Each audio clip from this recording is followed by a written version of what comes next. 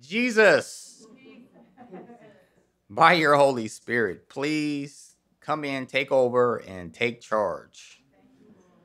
Remove every distraction, set things in order, Lord, so that you alone are glorified and so that every misstep is corrected by your grace and by your power. Lord, usher us into your presence. Keep us there. Fill us with your word.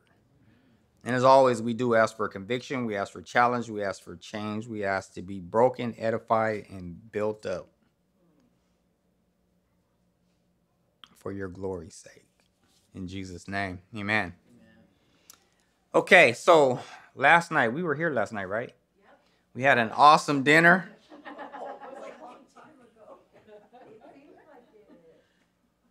It was awesome. It was good.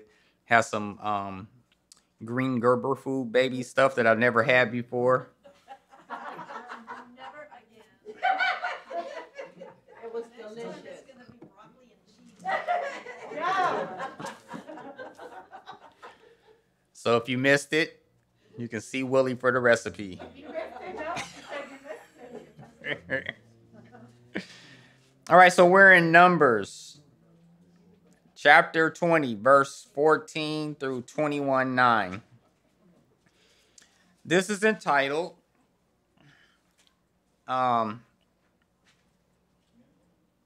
Memory? Yeah, that's what I said. Did we have it today?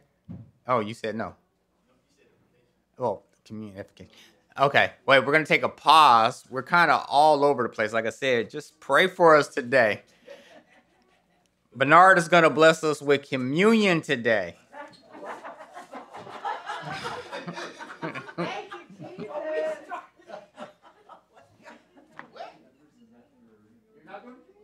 He was looking at me funny when I was up there. Yeah, we are. You said it. Let's do it. Just teach. Okay. Shh. Kimberly. Shh. Shh. Shh. Shh. Can I have a bottle of water? Okay. So we're not having communion today. Thank you. All right. Okay, so Peanut Gallery. Don't yell any more commands to me because I don't know what's going on.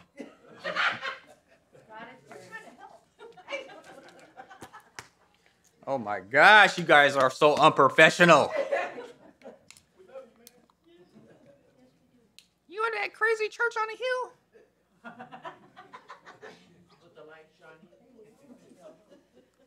Okay. We're here today in Spring Valley on the planet Earth. When I was in the hospital, they used to come wake me up like every so many hours and be like, "Hello, Mr. Kyle. You are in the hospital. You were shot 5 times. I know, I'm here. You don't have to tell me." So, we're here today. And we are going to get started. So we're in Numbers 14.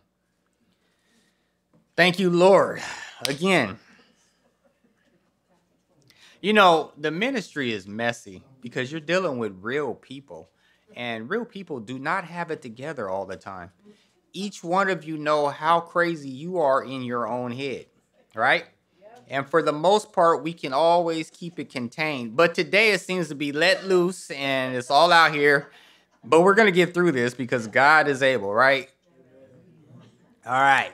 So Numbers 20, verse 14 through 21:9. This is entitled Are Grateful. And this is a question we have to ask ourselves. Am I entitled or am I grateful? Okay, so you guys remember last week, Moses and Aaron went on top of the rock that God told them to speak to with the rod of resurrection in their hand. Well, Moses' hand, but Aaron was there. And Moses said, "All right, you moron rebels, you want some water?" And he struck the rock. Bam, bam. Water came out, and God said, "Because of that, you two will not go into the promised land." And we learned that they had violated the authority and the position of God.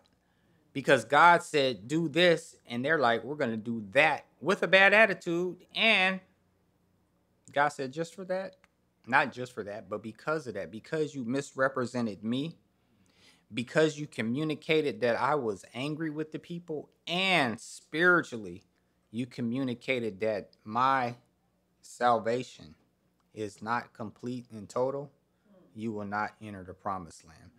So if you don't remember all of that, you can go back and listen to the message from last week. All right. So are we caught up to where we are right now? All right. Chapter 20, verse 14. So after they get their sentence, punishment, judgment for striking the rock, it says, now Moses sent messengers from Kadesh to the king of Edom, saying, thus says your brother Israel, you know all the hardship that has befallen us, how our fathers went down to Egypt, and we dwelt in Egypt a long time, and the Egyptians afflicted us and our fathers. When we cried out to the Lord, he heard our voice and sent his angel and brought us up out of Egypt. And now here we are in Kadesh on a city on the edge of your border. Please let us pass through your country. We will not pass through the fields or the vineyards, nor will we drink water from the wells. We will go along the king's highway. We will not turn aside to the right hand or to the left until we have passed through your territory. Okay, so remember, they've wandered around in the wilderness for just 38 years, and now God has brought them back full circle to the place where they refused to go and cross the land. So they're back at Go, and they're at Kadesh Barnea where they got turned back last time and had to wander 40 years, and they're at the border of Edom. Okay, and so in order to get into the promised land, the shortest route would be through Edom. Okay. Today, on a map, the geographical location of Edom is modern day Jordan. Now, I don't have any maps, but Egypt would be southwest to the nation of Israel. When they were going to conquer the land, they came in from the east across the Jordan. They didn't come in from the west because the west is the Mediterranean Sea, I think. Anyway, so they had to come around and come east to get in. But in order to reach that, they had to go through Edom. Okay? Now, Edom is on Israel's eastern border. It bordered with Judah, the tribe of Judah's allotment of land. Now, remember, the nation of Edom is from the descendants of Esau. And Esau and Jacob were twin brothers. Okay, so you guys remember, God changed Jacob's name to Israel, right? Okay, but years prior to the Lord changing his name, in fact, while Esau and Jacob were still in their mother's womb, God promised that his blessing would be upon Jacob and not Esau. Anyway, when they were born, Esau was born first, and normally the blessing was handed down to the firstborn. But God had already made the covenant with Jacob. Anyway, when they grew up, they were kind of growing in two different directions. Remember, Jacob was like schemy, he was shysty, he was a slickster, right? But underneath all of that, his heart was really right with God. Esau, on the other hand, he could care less about spiritual things. He only cared about material things. And so there was the blessing and the birthright. The birthright was the inheritance of the spiritual blessing that would be handed down, meaning that by the birthright, he would become the new spiritual head of the clan, of the family, right?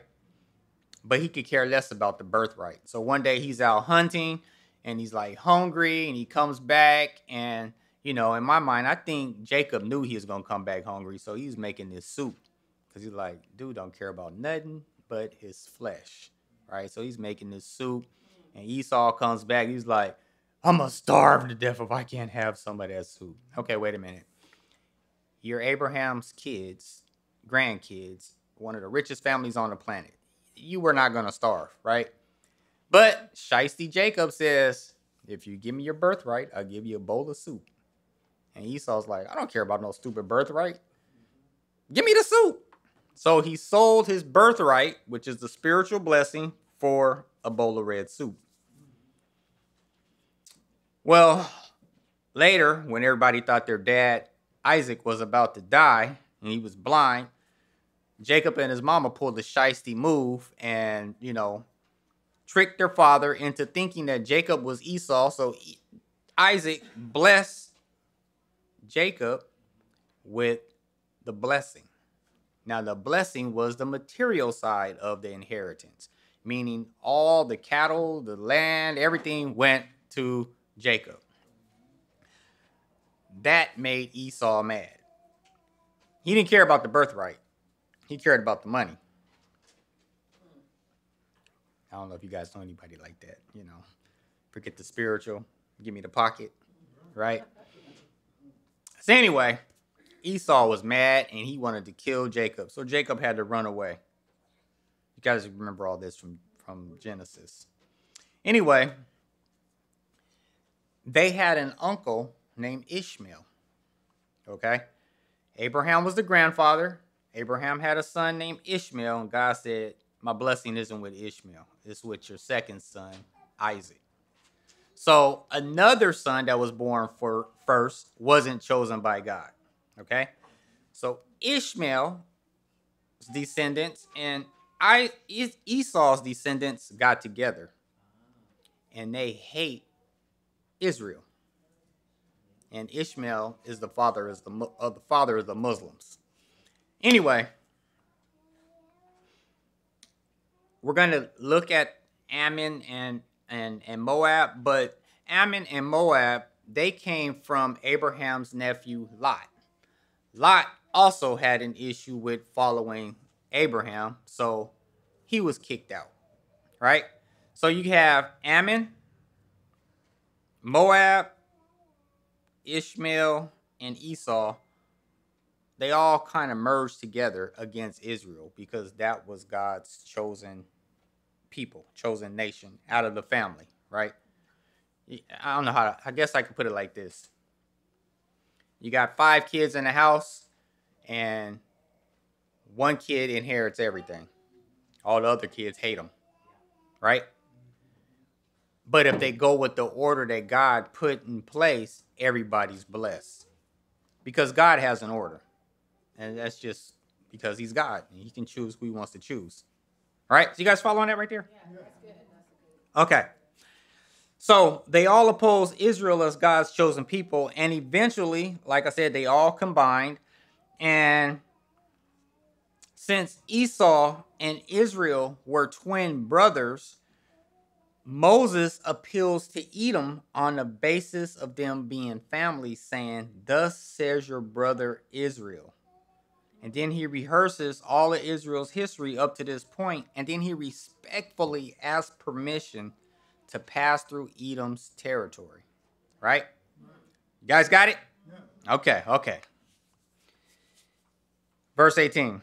Then Edom said to him, that is Israel, you shall not pass through my land, lest I come out against you with the sword. So the children of Israel sent back a message saying, we will go by the highway, and if I or my livestock drink any of your water, then we will pay for it. Only let me pass through on foot, nothing more. And then Edom responded, and this is nations talking, okay? So anyway, you shall not pass through. So Edom came out against Israel with many men and with a strong hand. Okay. Moses respectively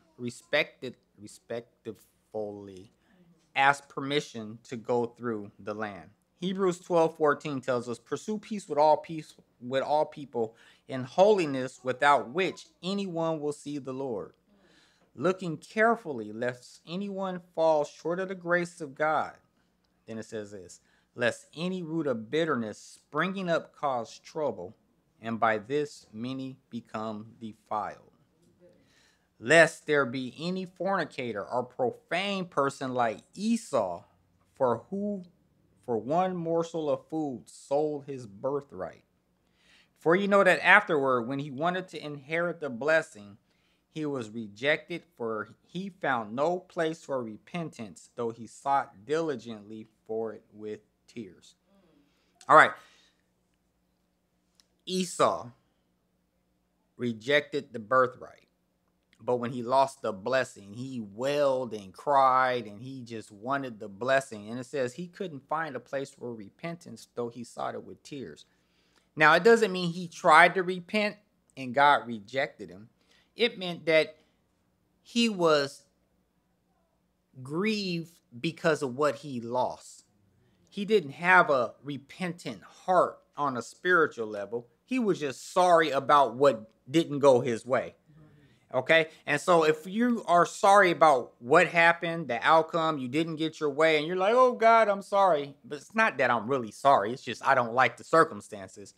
There's no place of repentance. See, God isn't fooled with the phony apologies. You know how like two little kids are fighting and you be like, tell your brother sorry. Sorry. Okay. Well, God knows you don't mean it. You just had to say it, right? But Esau was filled with bitterness. He hated his brother Jacob, Israel, for the blessing, for the birthright, because he wasn't the chosen one to inherit the blessing. And that bitterness carried down through his descendants. Okay? So remember, at this point, this is like over 500 years later. And the nation of Edom, which is the descendants of Esau, have that bitterness towards Israel. And so when Israel came to him, it's like, listen, you know our story. You know how we were slaves in Egypt and everything God did for us. Can we get through the land? And they're like, no, if you come through, we're going to attack you. So his descendants were still filled with that bitterness. Now, Moses said, listen, we'll buy whatever we use, if we use anything. The Edomites would have gladly taken Israel's money, but they wouldn't do so if it meant helping Israel. In other words, yeah, you may need food, you may need water, but I ain't going to sell it to you because that's going to help you, right? Now, if I could beat you up and rob you and take your money, that's cool. But to help you, it's not going to happen. If you look at the world today, it's amazing how Israel's enemies, their attitudes have never changed. Never changed. The so-called Palestinians complain about Israel. Israel said, okay, listen, check this out. We'll give you guys some land full of what do you call those things where you grow food? Just those, the plastic things, the greenhouses. Anyway, they had these greenhouses that because Israel grows like all kinds of food and everything. They said, we'll give you the land. We'll kick out our own citizens from their houses, leave all the agricultural technology and everything. We just want peace. So they made all their citizens move out, gave that stuff to the so-called Palestinians. And you know what they did? They destroyed all of it. And then put rocket launchers there. Because their attitude is this: there can be no Jews on the planet. We're going to drive you into the sea.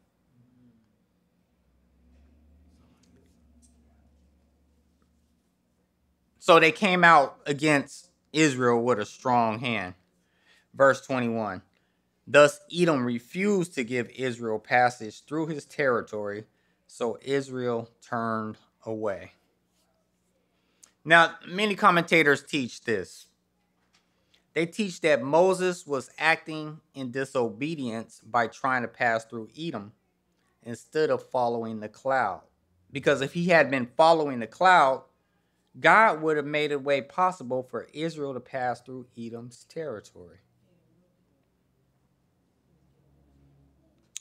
But I absolutely, totally disagree with that view. Moses was following the cloud.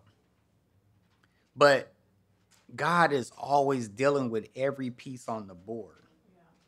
See, on one hand, he was giving Edom an opportunity to bless God's chosen nation of Israel. He said, I will bless those who bless you, and I will curse those who curse you. On the other hand, this was Moses' opportunity to act in obedience right after his act of disobedience when he struck the rock. See, Moses was following the cloud like he had always followed the cloud. But the Lord had also gave him strict instructions concerning Edom. In Deuteronomy 2:2, it says this.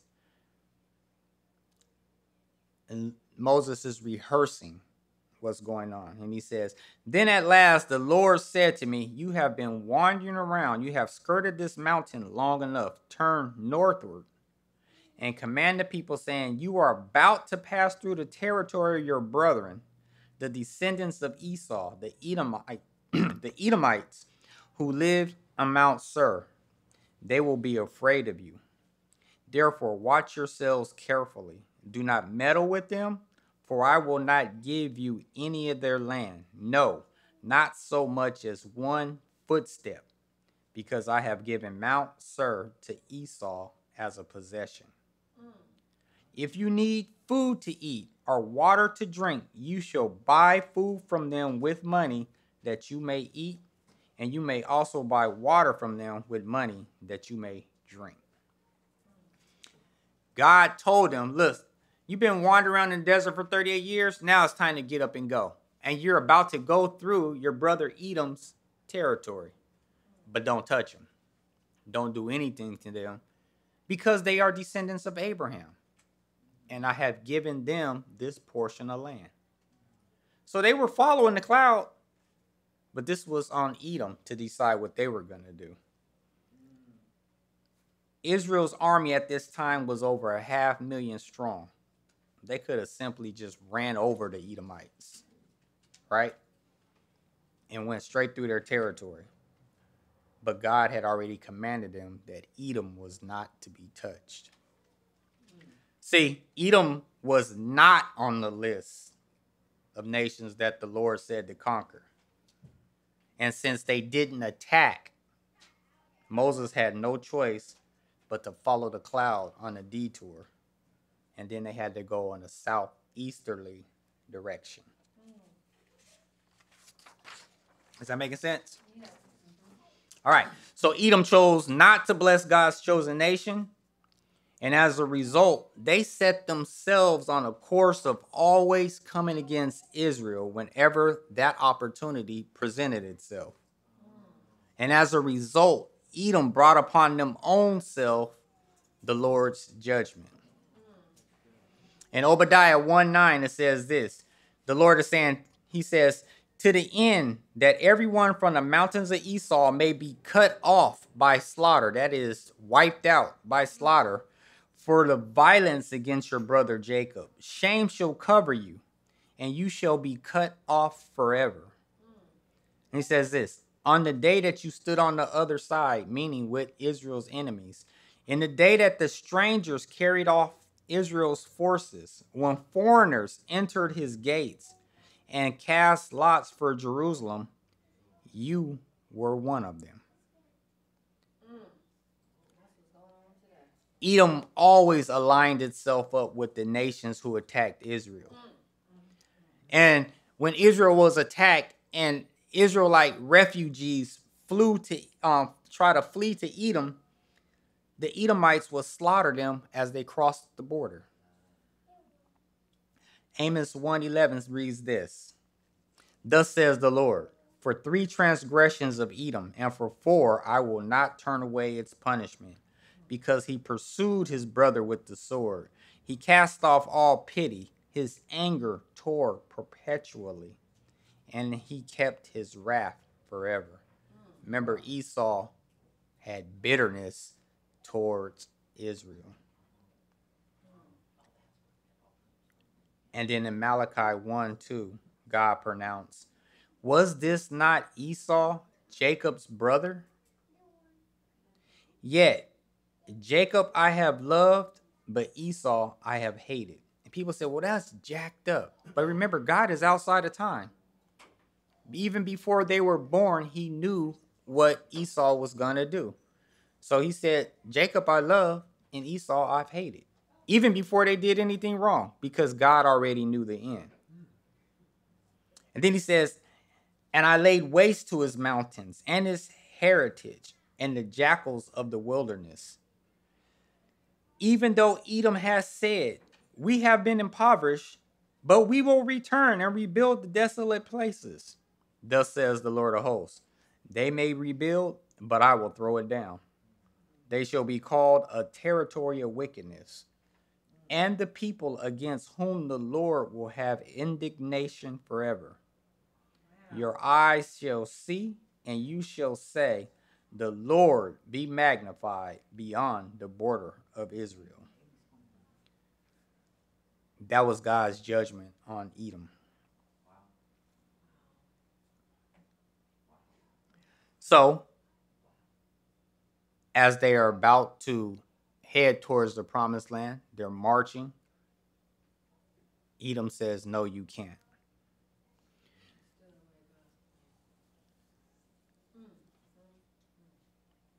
Verse 22. Now the children of Israel, the whole congregation, journeyed from Kadesh and came to Mount Hor.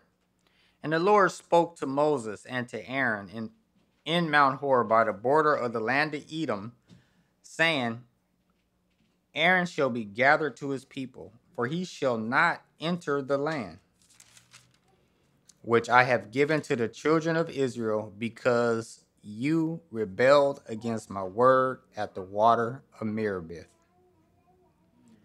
All right, so now God is making it perfectly clear that Moses was not acting alone in his rebellion and unbelief when he struck the rock. Aaron was standing right there with him in complete agreement. So the Lord says to Moses and Aaron that Aaron will die because both of you rebelled against me. But check this out. In verse 24, God said this. Aaron is going to die, but through death, Aaron shall be gathered to his people. And what that means is Aaron will join all of his believing ancestors along with every other believer who has ever lived and has passed on before him into paradise.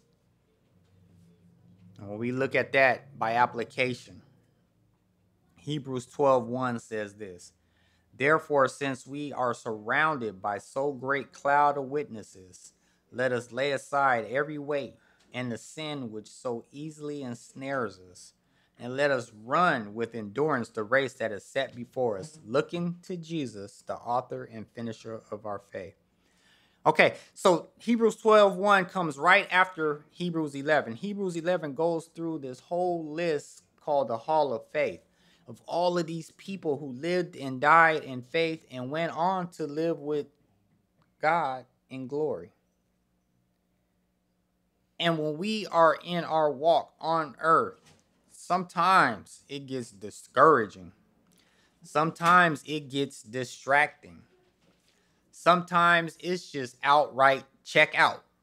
Like God said, don't do that. Don't touch that. I'm about to get a whole big giant piece of it and run off and hope I don't get caught, right? But it says we're surrounded by a great cloud of witnesses of faith. So don't get discouraged. Don't get distracted. Lay aside every weight and every sin. Now, there's a difference between weights and sins. Some things in our lives are not a sin. They're just a drag, right? And we pick them up. And God is saying, let that go. Okay, but those things about those weights, we can turn those weights into sin. Because once God says, hey, that's a drag, let it go. And you're like, no, I'm not. Okay, now it has become a sin. You get what I'm saying? And you're like, God be like, let that go. Oh, bro. I can't let that one go back there. Let it go. Let it go. Let it go. Right? Let it go. Like the monkey. That's exactly what I was going to say. It's like the monkey. You know, check this out. Okay, remember I was telling you guys, I don't know, a couple weeks ago, that 90% of the church is standing on one side of issues and things with the Lord. 10% of those who call themselves Christians are standing against the 90% of the church, but they're in alignment with the world. Okay. When your Christianity is pleasing to the world, it's time to check yourself and spend some time in Galatians 1, because that is not the gospel of Christ. That's the gospel of demons. When the world is patting you on your back because you're the kind of Christian I like, you're not the right kind of Christian that God likes. Okay? Now, check this out.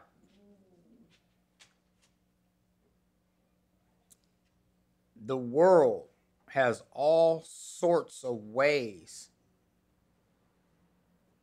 to creep into the church so that the church, and I stole this from this preacher I saw that woke me up on YouTube yesterday, has a way, like the candy man, to make the world taste good.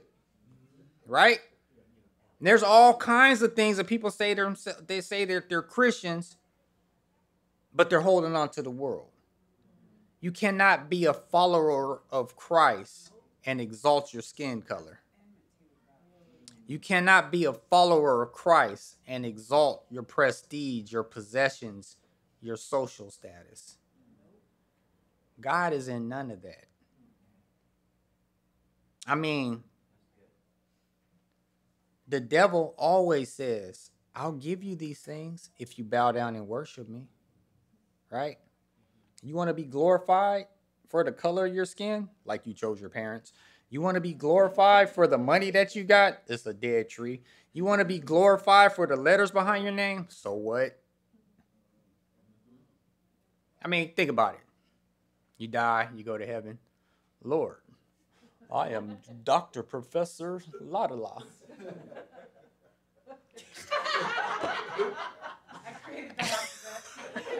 I mean, God is like, what? Really? I'm so impressed. Back to line. Back to line. Back to line.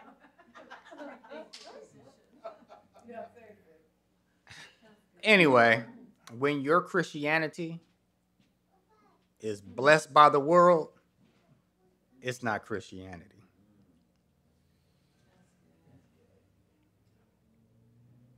So lay aside every weight and every sin that easily ensnares you. And you know, for me, my big thing is this. How can you be proud of the color of your skin? You didn't choose your parents. I mean, you didn't choose your parents. And a lot of us, if we had the choice, it wouldn't have been them.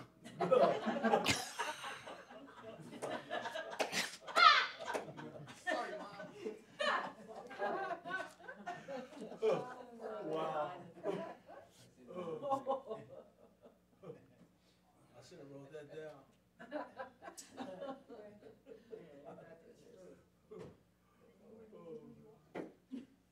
Anyway, but I'm gonna stick to the notes where I get myself in trouble.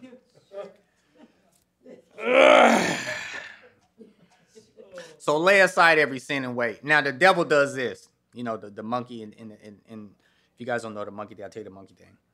Hunters in the jungle, when they want to catch a monkey, the monkeys are fast, right? But the monkeys are good. They like to eat them. I don't know why monkey meat is good, but they want to eat the monkey, right? So they get a coconut, put a little shiny pebble inside the coconut that's hollowed out, tie it down, and then the monkey, he's like, ha ha! I'm gonna get that little shiny rock. And he sticks his hand in there, makes a fist, and then he's stuck. Then he starts screaming, but he won't let it go. And now he's screaming. He done told the hunter, here I am. And he gets clunked in the head and gets ate. We hold on to these things like that monkey because the devil say, put your hand in there and get it. So let it go. Because that weight becomes a sin. And you know the wages of sin is death. Verse 25. So God speaking to Moses, and he says, take Aaron and his son Eleazar and bring them to Mount Hor, and strip Aaron of his garments, and put them on Eleazar his son, for Aaron shall be gathered to his people and die there. So Moses did just as the Lord commanded, and they went up to Mount Hor in the sight of all the congregation. Moses stripped Aaron of his garments and put them on Eleazar his son, and Aaron died there on top of the mountain. Then Moses and Eleazar came down from the mountain. Okay, so when I was first reading this, I was wondering if Moses had to strip Aaron of his priestly robes while he was still alive and put them on Eleazar, because contact with human death would defile the garments, and then the new high priest would be disqualified from his office. So I'm reading and I'm studying, and then I find out in Leviticus 21:1 it says, the Lord says to Moses, speak to the priests, the sons of Aaron, and say to them, none of them shall defile himself for the dead among his people, except for his relatives who are nearest to him, his mother, his father, his son, his daughter, his brother, and also his virgin sister who has had no husband. For her he may be defiled. But Eleazar was not one of the chief priests. He was the incoming high priest. Leviticus 21:10 says this, he who was high priest among his brethren, on whose head is the anointing oil was poured, and who was consecrated to wear the garments, shall not uncover his head, nor tear his clothes, nor shall he go near any dead body, nor defile himself, even for his father or his mother. So the high priest could not come in contact with a dead human. So he had to strip him while he was still alive. The transfer of the priesthood from Aaron to Eleazar was a living priesthood.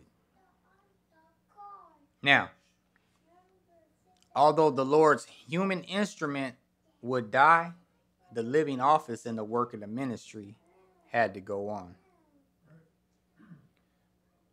This is why whatever ministry that we have, that we've been blessed to serve in, the ministry is not mine. The ministry is God's. Therefore, I have no right to be territorial over it. And whatever ministry it is, it should be built like a baton, ready to be passed on and handed off. This is the reason why, me personally, I heavily emphasize discipling people and raise them up. Because the servant of God will move on, but the ministry to the Lord's people remains. When you go to a job, when you're working with a corporation, a company, no one person has a position that nobody else knows how to do. Because everybody's expendable. Somebody's going to fill it, right? It's like shark teeth. One falls out, another one comes in. Well, this is exactly the same way as the ministry. But for some reason in church, people think that the ministry is now mine and the sheep belong to me and everybody should be conformed to my will. And if you leave the church, you're going to hell. So you got to stay with me. That is not God. The ministry is the Lord's. And when you get into a ministry, yeah, you serve it to the best of your ability, but you do it in a way that it can be passed off. But it can't be passed off unless someone is discipled. So the whole time you're serving, you're also raising someone else up. Because as they move up, you move up. And I don't mean up as in higher status, but God is always moving us. And so we have to, it don't belong to me. It's hard enough with me. I don't want to, good gosh. I just want to give it back to God in good condition. You know what I mean? That's it. Just, as believers, we should leave whatever it is better than it was when we came. Period. Because it don't belong to me. And if you think it does belong to you, just tell the Lord he can't take it.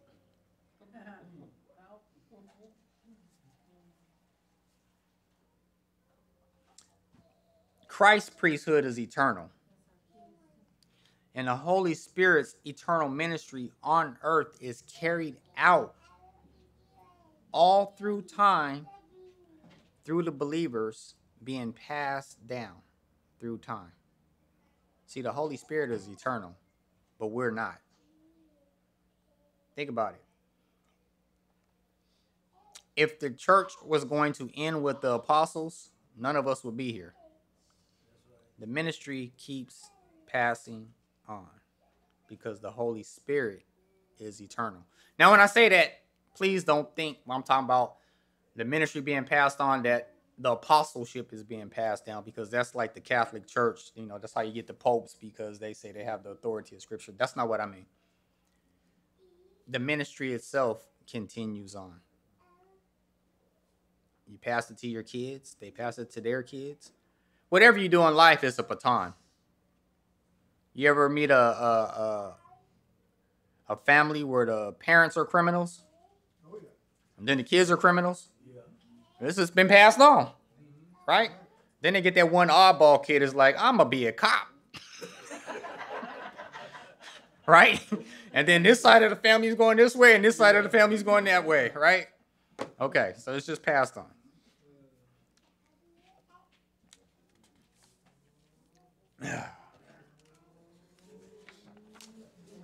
So verse 29. Now when all the congregation saw that Aaron was dead, all the house of Israel mourned for Aaron 30 days. Aaron's life shows us that the office is more important than the man. Nobody's relationship with the God of Israel was dependent upon Aaron. It was dependent upon the high priest, the office of the priesthood. Now, in spite of that, nonetheless, the whole nation, the people, they mourned for a month over Aaron. You gotta remember, Aaron was their high priest. It was Aaron who sat with them in the moments of trial, in the moments of pain, in the moments of shame. It was Aaron who prayed with them and interceded for them. Aaron, the high priest, was their tangible comfort of God when they had sinned and had to bring a sacrifice for an offering. Sometimes you need Jesus with some flesh on him, right? You're like, I believe in the Lord, but Lord, then God will send you somebody, and it's like Jesus with some flesh on him. I mean, think about it. How many people felt the Lord's cleansing and comfort and his peace wash over them when Aaron held their hand and told them, be of good cheer. The Lord has accepted you and your sacrifice. You know what I mean? Just think you done messed up and sinned, right? And you're like, oh, all I got is this pigeon because I can't afford a lamb. Oh, I just messed up. And, Aaron says, all right, give it here, and you sacrifice it, and comes back and like, the Lord's accepted you. Whew. Right?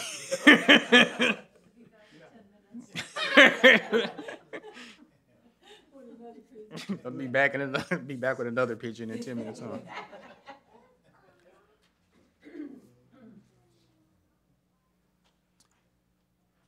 So, in chapter 20, both Miriam and Aaron have died. Moses' death is recorded in Deuteronomy 34. All this is within a year. Miriam, who you could say represents the prophets, couldn't lead them into the promised land. Aaron, who represents the priests, couldn't lead them into the promised land. Moses, who represents the law, couldn't lead them into the promised land. Only Yeshua, that's Jesus, could lead them into the promised land. That's good. Wow. Jesus is our great eternal high priest and king who gives us comfort. And he's our king who not only leads us in the promised land, but he keeps us in his eternal peace in the glorious promised land. So, Aaron dies. Edom says you can't come through our land. Chapter 21. The king of Arad, the Canaanite, who dwelt in the south, heard that Israel was coming on the road to Atharium. Then he fought against Israel and took some of them prisoners. So Israel made a vow to the Lord and said, if you will deliver this people into my hand, then I will utterly destroy their cities. And the Lord listened to the voice of Israel and delivered up the Canaanites, and they utterly destroyed them and their cities. So the name of that place was called Hormah. All right, so 38 years earlier, after they refused to go in the promised land, the Lord told them that no one over 20 would live to go possess the promised land, right? Then after that, the Lord brought a plague, and he killed those 10 bad spies plus a bunch of other people. And then Israel decided, oh, we messed up. We're going to go conquer the land, and we're going to go to battle without God. And then the Amalekites and the Canaanites defeated them in this exact same place called Hormah. So they had came full circle. But they just received this disappointing blow by Edom refusing to allow them passage. And then the Canaanites came out and attacked them again and took a bunch of the Israelites prisoners of war. But unlike the last time, this time, Israel prayed and made a vow. They vowed to the Lord that they would wipe them out if the Lord gives them victory. Now, unlike the Edomites, the Canaanites were on God's list of peoples for destruction. So the Lord listened to their prayers because they made it with a heart given in complete obedience to his will. See, whenever we pray with our heart in agreement with the Lord's will, his answer is always yes. Now, the Canaanites, they were wicked, they were immoral, they were devil worshiping, and they were a cancer upon the earth, and the Lord had to remove them. If you want to learn about the Canaanites, just read Leviticus 18, that whole chapter. And when you get done with it, you'll be like, yeah, they need to be wiped out. But before God pronounced his judgment on them, he gave them almost 500 years to repent. In Genesis 15, the Lord told Abraham that the sins of the Canaanites were not yet filled, but his descendants would be his instrument used to destroy them. Now, he told that to Abraham. Israel, Jacob, went into Egypt almost like 100 years later. Then they spent 430 years in Egypt. They came out of Egypt and wandered around in the desert for 40 years. So this was like 500 years that these people had to repent. And God was calling them to repentance.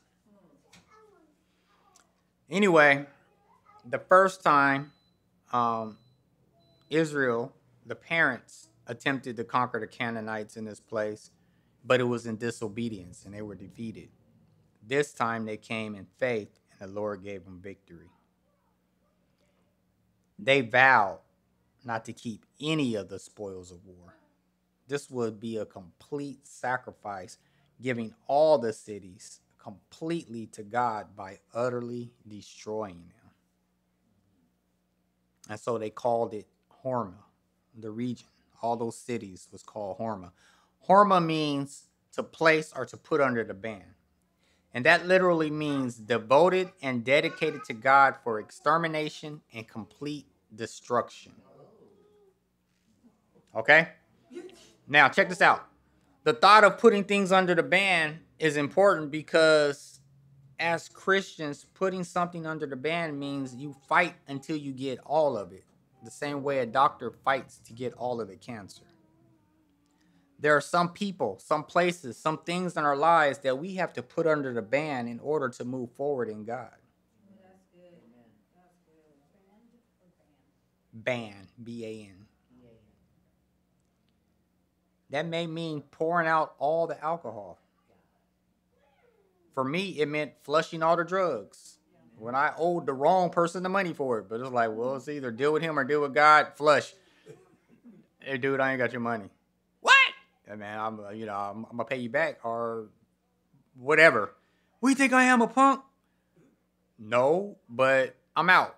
And I can pay you back or you can handle it the way you want to. Click. Kim said, you're crazy. But God said, quit.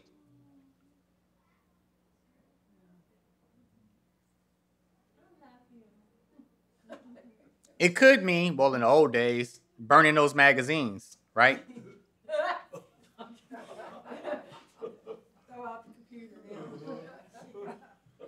Or smashing up those devil records. Because, see, you think about it, you're like, okay, this thing, this issue, it's a sin in my life. I got this stash of magazines. I'm going to go give them to somebody else. No, that's not what you do. Right? You got to put them under the ban. You got to burn them. You got to get rid of it totally, destroy completely. And it means sometimes separating yourselves from friends and relatives who are still in the mix that you have to stay away from. See, it's by destroying those things, it makes them unusable to anyone else. Right? If I got people in my life, I got relatives, right? Let's just say. And I know they're partiers. And I know that they're whatever. Okay, I'm cool. God has delivered me. I don't have a problem with it no more. And I got a brother in church. And I know he's on the teeter-totter in this area. I'll be like, hey, let's go over to my family's house. Okay, well, that's cold-blooded. I just done set him up, right? So I got to put him under the ban. Because if I stumble my brother, man, that's a boomerang for me. You know what I mean? I used to tell myself, I'm not going to do drugs no more. I'm just going to connect people. Okay, that lasted. So you got to put things under the ban. Verse 4. After they destroyed those cities of the Canaanites, then Israel journeyed from Mount Hor by way of the Red Sea to go around the land of Edom, and the soul of the people became very discouraged on the way. And the people spoke against God and spoke against Moses, saying, why have you brought us up out of Egypt to die in the wilderness? For there is no food and no water, and our soul loathes this worthless bread. Okay. They ain't learned the lesson yet.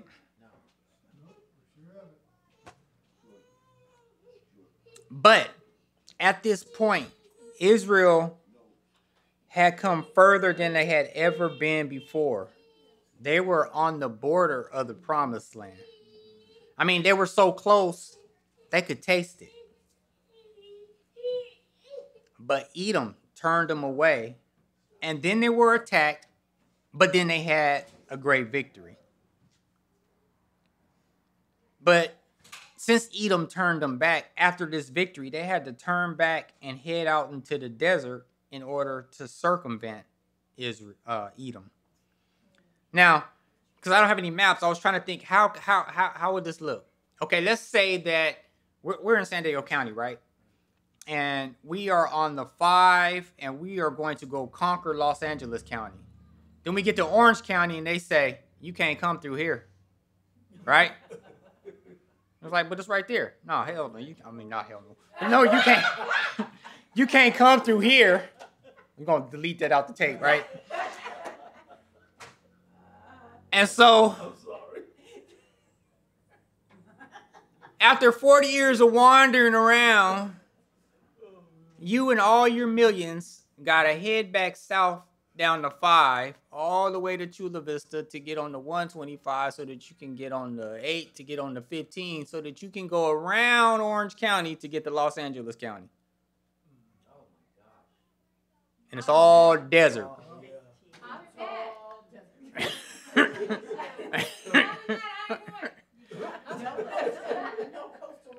So this is just kind of like what they're going through, right? You get what I'm saying? Yeah. Why you bring us out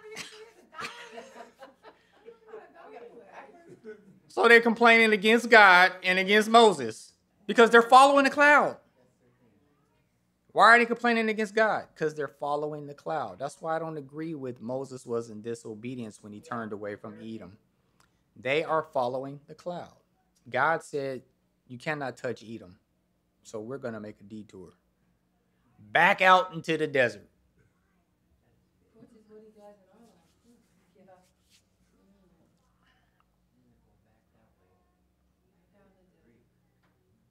So they had to turn back out and head out into the desert in order to circumvent Edom.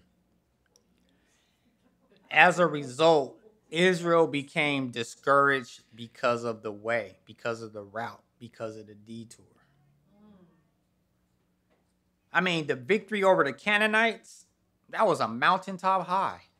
They were like celebrating. We haven't had a victory since way back when Moses first struck the rock, like 40 years ago. But now, because of the Edomites, who we can't touch, we got to go back into the wilderness. That's that depressing valley after the victory.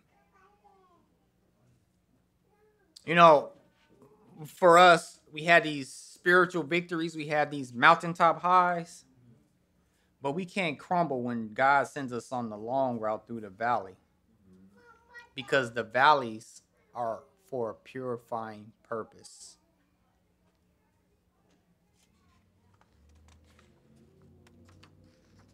Jeremiah 12:5 says, the Lord says, if you have run with the footmen and they have wearied you, how can you contend with the horses?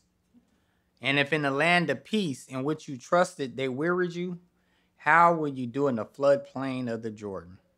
Okay, so God is saying, look, he's saying, check this out. You were dealing with people on foot and they wore you out. What are you going to do when you get engaged in combat with people on horses? And while the Jordan is at its low point and you got tired, what are you going to do when it overflows its banks and the wild animals start running into your villages? Quit crying like a punk. That's what he's saying. So they start whining and complaining against God. And, you know, they throw Moses in there like little brats. And then they call the Lord's provisions detestable and worthless. God had provided them with water from the rock and bread from heaven and kept them completely healthy for 40 years. And now they're telling God, we detest everything you've been doing because it ain't enough and we deserve more. I'm entitled to more. So give it to me. My daughter has this thing, and I think she does it on purpose. She says she doesn't do it on purpose, but I think she does it on purpose. Whenever we leave the house, she manages not to leave with her own bank card. And then she always wants to make a pit stop. Yeah. And then before getting out the car, oh, but I need that. What you mean? Oh, but you need. Well, I don't have my money. Well, why don't you have your money? Because any other time you keep your bank card inside your phone that you never let leave your side, but now your bank card ain't in your phone. I'm still trying to figure that one out.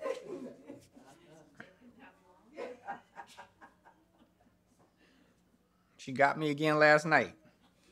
I need some headphones. Okay, well, we'll get them. I have no money. By the way, can we stop at McDonald's?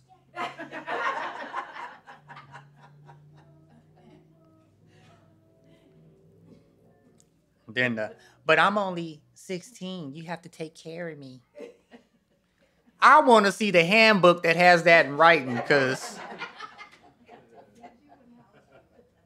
I know a whole lot of kids ain't got parents taking care of them. Stop taking advantage of me.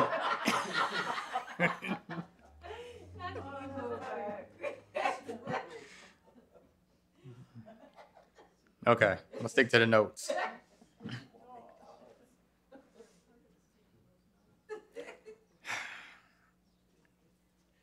So God, we detest this loathful bread that you have given us. Okay, the bread was already like, honey buns, Krispy Kreme donuts, and it was every nutritional need that they had, right?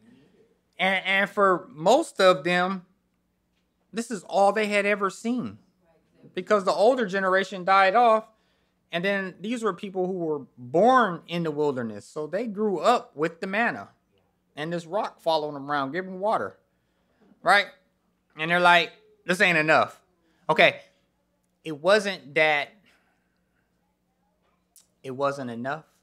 It just wasn't enough variety.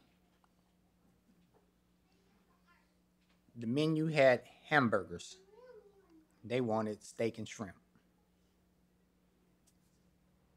But if God gives you hamburgers, be happy, right? Because it could give you dry rice.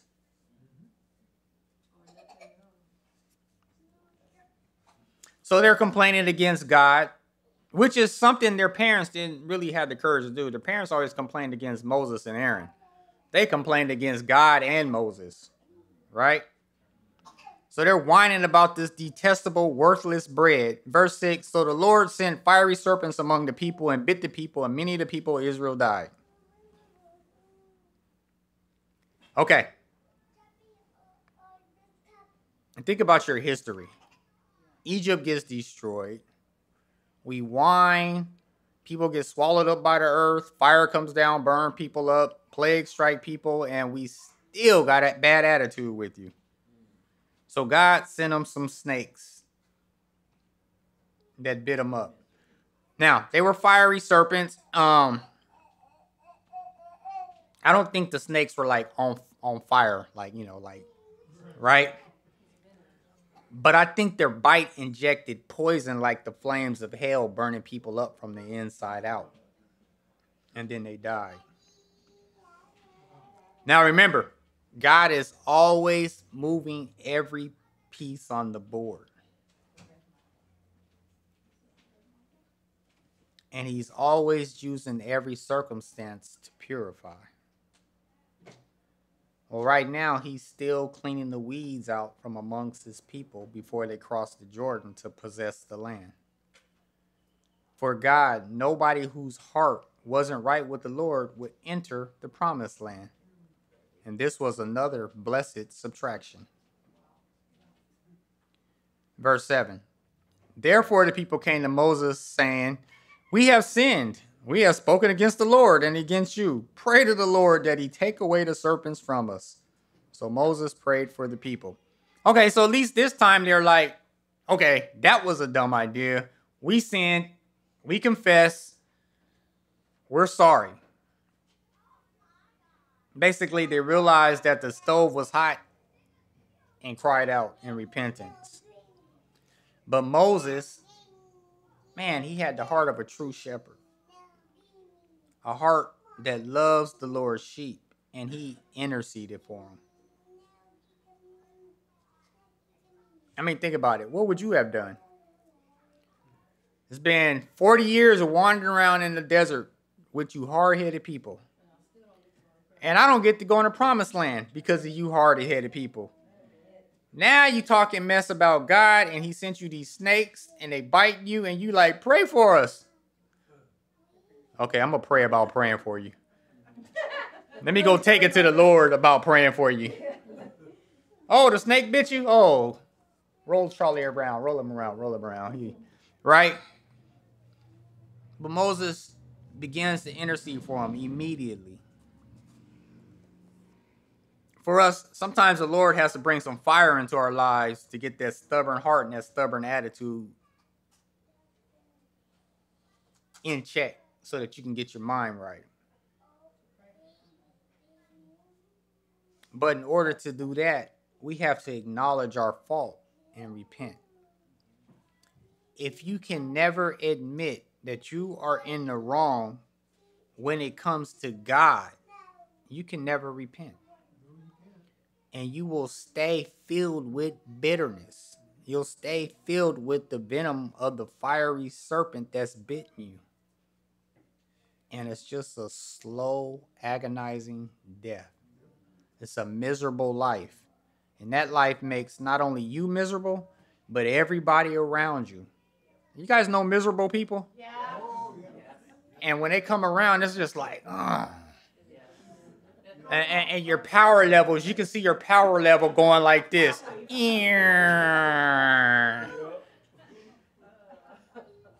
That's what unforgiveness, bitterness, resentment, pride, unwilling to admit that I'm wrong and God is right does. Verse 8, Then the Lord said to Moses, make a fiery serpent, set it on a pole, and it shall be that everyone who is bitten when he looks at it shall live.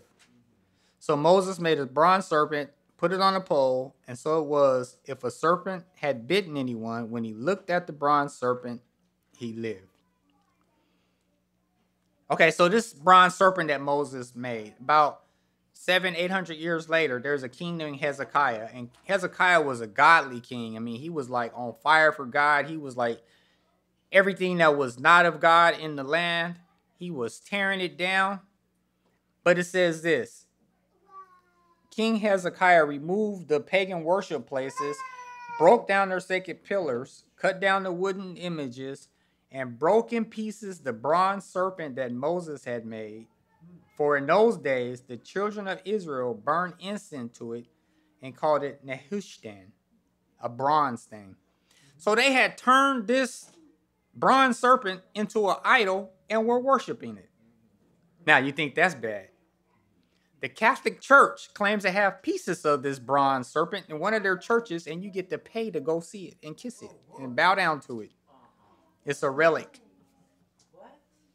I don't know where they claim they got it, but you know.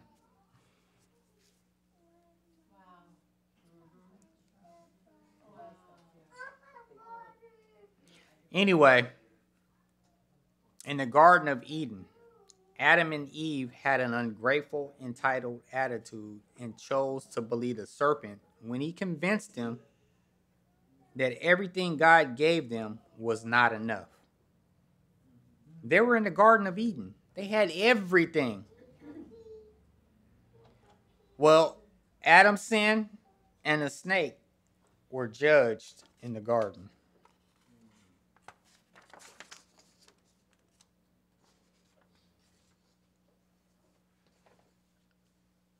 When the children of Israel began to complain against the Lord because they were not content with everything he was giving to them, their freedom from slavery, water out of rock, manna from heaven, a cloud and a fire pillar, and everything else, and they still complain, he sent out some fiery snakes to bite them.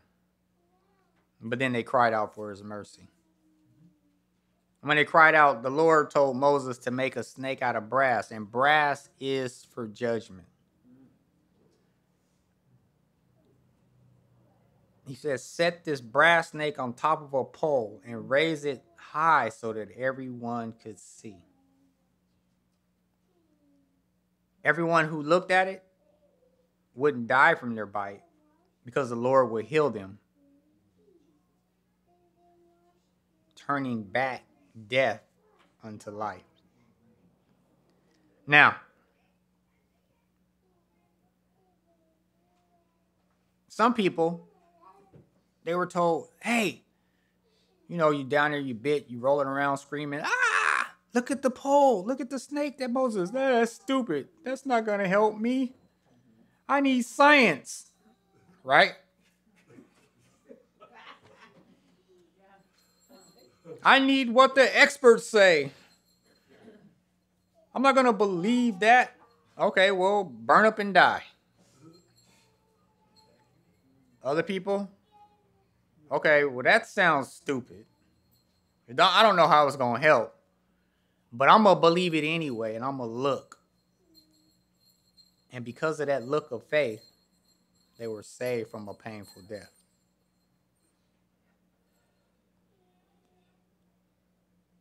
That fiery snake made by Moses in the Old Testament was a picture of Christ. The serpent brought the curse, and the serpent was judged. But Christ took our place on the cross and was judged for our sin. Looking to Christ on the cross for judgment of my sin, because I'm a sinner, for some people is foolish. First off, they can't believe that they're a sinner. I'm a good person. I haven't murdered anybody. Okay. I'm a good person because I'm better than him. But you're not a good person. God doesn't save good people. He saves the ungodly and the sinner. That's right.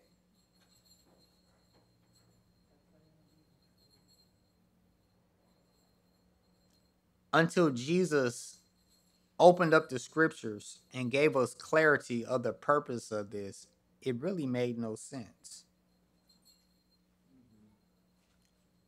In John 3, talking to Nicodemus, Jesus said, as Moses lifted up the serpent in the wilderness, even so the Son of Man must be lifted up, that whoever believes in him shall not perish but have everlasting life. For God so loved the world that he gave his only begotten Son, that whoever believes in him shall not perish but have everlasting life. You have to look to the cross in faith, because every last one of us has been bitten by the fiery serpent that struck in the garden. Sin is that burning, slow death that plagues us all. But there's no cure except the cross. Now, you can think that's foolish. You ever sit in church and look around and think that, are we all crazy? Like, we all believe the same thing? Right? In my mind, it kind of goes to those cult movies where they're like, oh, brother, you know. But then I think about my life, and it's like, yeah, this is real. Yeah. This is real, because nothing about the way I used to think and believe I know is absolutely not true. And some of the stuff that I've been through, it wasn't by chance or luck. That's right. That was God. And then look at the friends I got now. Normal people. I don't know.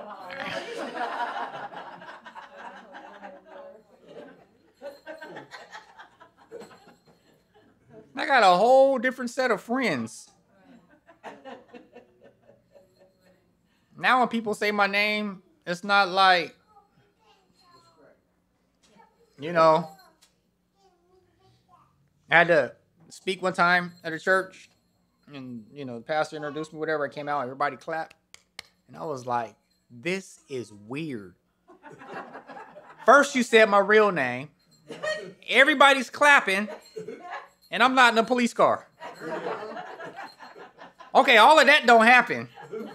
My real name, applause, police car, all goes together with me. And you're happy to see me.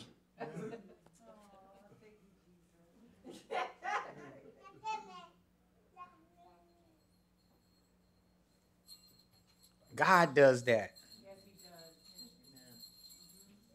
He is real. I led a Bible study for 4 years in the federal district attorney, prosecuting attorney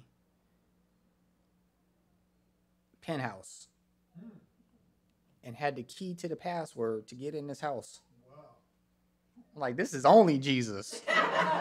Like, I'm leading a Bible study in this dude's house in a penthouse. I got the password, no crime going on, and he's a federal prosecutor and likes me.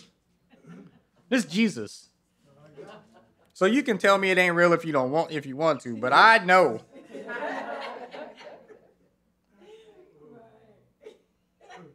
The point is this: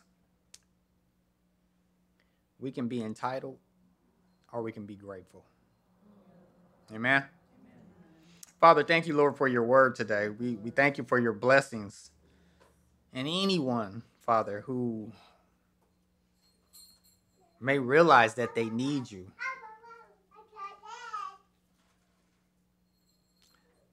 just tell the Lord Jesus, I need you. I'm a sinner. And thank you for receiving me as your child. Lord, we praise you, we bless you, we glorify you. In Jesus' name, amen.